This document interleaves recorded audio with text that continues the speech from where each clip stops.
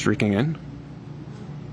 This is from our high altitude cam. Like a marathon runner, savoring that last lap here as we approach the finish, that landing in the Utah test and training range.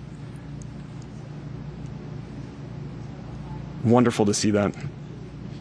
We continue to track. This is with our high altitude camera still, that WB-57. Asteroid Bennu and back has come to an end, marking America's first sample return mission of its kind and opening a time capsule to our ancient solar system.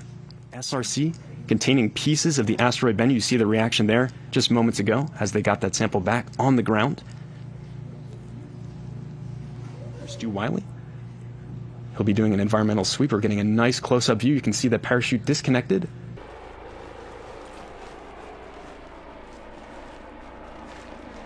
Get this sample return capsule to the clean room. A couple more lifts here, you see.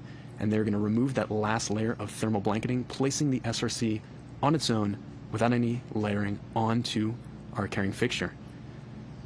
You can see just how charred up those gloves. I'm going to move this a little bit over to the center of the room so that they can all gather around and begin the process of removing that back shell and then ultimately getting the heat shield off as well.